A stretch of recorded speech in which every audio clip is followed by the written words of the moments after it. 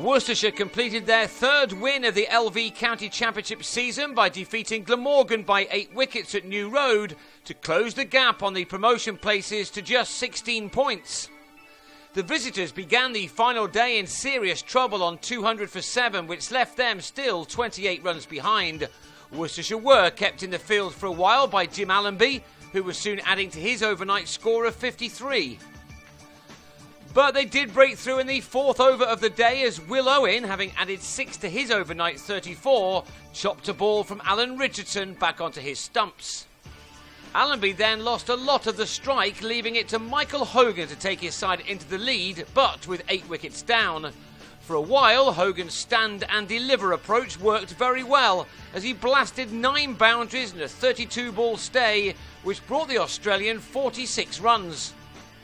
It couldn't last though, and after adding 57 for the 9th wicket with Allenby, Hogan was bowled by Joe Leach, with Glamorgan just 40 runs ahead. 10 more were added before Michael Reid nicked Chris Russell behind, leaving Allenby stranded on 74 out of his side's 278, one more than they'd managed in their first innings. That left Worcestershire just 51 to get to record their important win and to avenge their defeat in Cardiff earlier in the season. Rain would have got them worried for a while, but they were back on after lunch only to lose Daryl Mitchell, who would have needed a bat twice its normal length to middle rather than edge Reid to Walters. Marcus North then removed Matt Pardo with his first ball, the batsman driving to Owen at mid-on.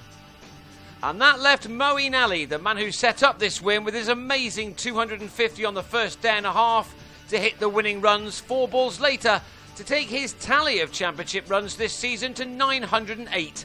He is now in pole position to be the first to 1,000 after the break for the 2020.